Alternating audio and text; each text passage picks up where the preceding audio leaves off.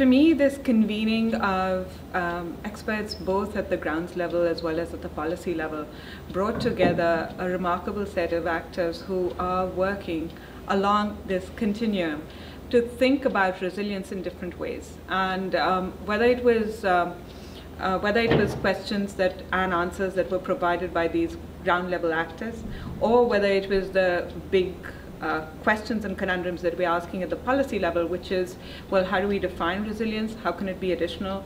And what can we do as an international, in the international space, in terms of policy, as well as in terms of providing better and more compelling evidence about what works and what doesn't.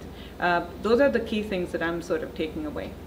So a couple of things that I think could work as we are going forward is to acknowledge, of course, that we are in this brave new world where we have access to different sorts of technologies, and so there was some discussion about technologies and communications that we can use, but also different sorts of interdisciplinary and transdisciplinary thinking, for example, in complex systems and complexity. And I think it's really important for us to be harnessing a lot of that. A key concern for me has been for a while how we're translating a lot of this knowledge into action. How we frame evidence clearly biases action, both at the grassroots level, but also at the policy level. And there's incontrovertible evidence now that this is true.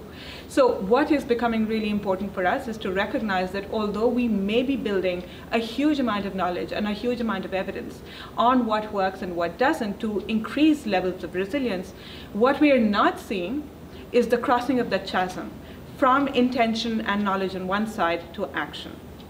And I think what we really need to be doing is to think in creative ways about how we can bridge it.